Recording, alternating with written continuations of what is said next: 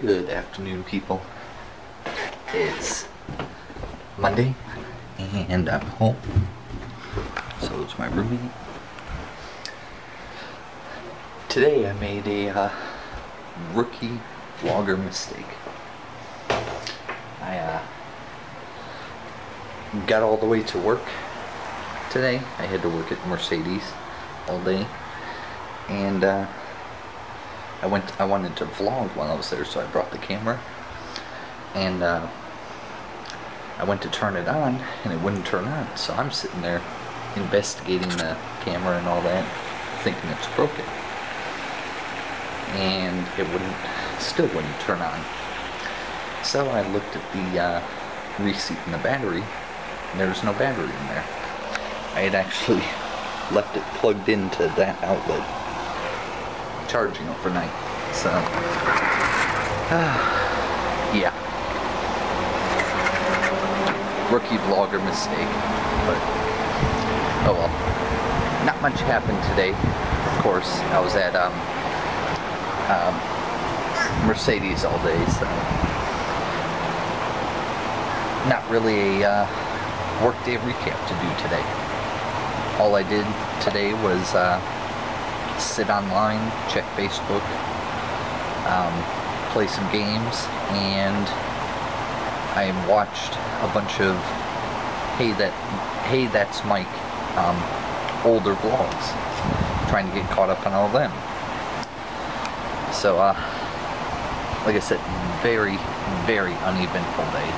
But, so this is probably going to be a short vlog. Oh, it is just a extraordinarily beautiful day today. Just absolutely gorgeous.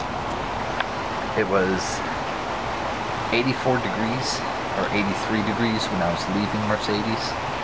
It's supposed to be in the 80s all week, so just beautiful springtime weather.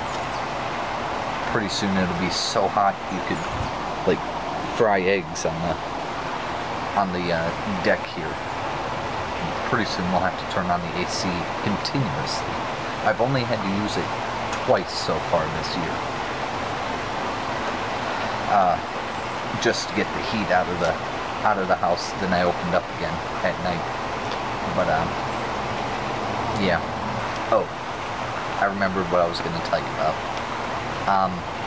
On the way home, you know, I went home my usual way, except I was coming from the airport, because that's where Mercedes is, and I was driving my vehicle because the boss told me I had to, and I got to near where my house is, something just fell. Oh well. I got to near where my house was, across the main street here, and down that whole road there's this dumb kid, I mean in his 20s probably, or late teens, riding a crotch rocket, and he was just happily going along at like 28 miles per hour, just chilling, taking his hands off the handlebars, trying to look cool. And the whole time I could see him looking in his rearview mirror like he was waiting for me to get pissed off and zoom around him, then he'd zoom off, and he was just basically being an idiot. So finally we got up towards the light here, and he turned on his turn signal to turn into the shopping mall parking lot, the little strip mall there, and I started getting into lane on the right.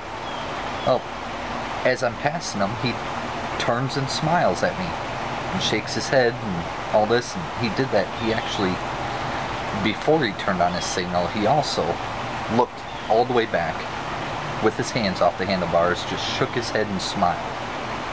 I mean, what do you know what? I mean, I find it hard to have any respect for motorcyclists when they act like that, or motorcyclists that go real fast and are zooming, zigzagging in and out of traffic on the highways. I mean, I can understand some motorcyclists are not like that, but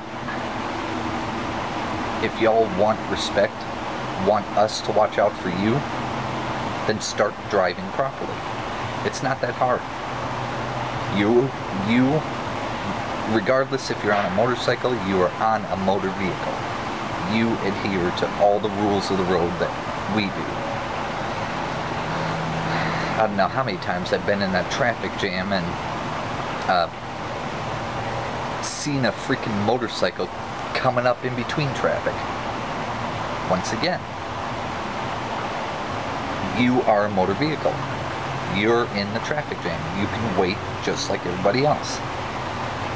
Every time I see that, I want to just open up my door and let them crash into it.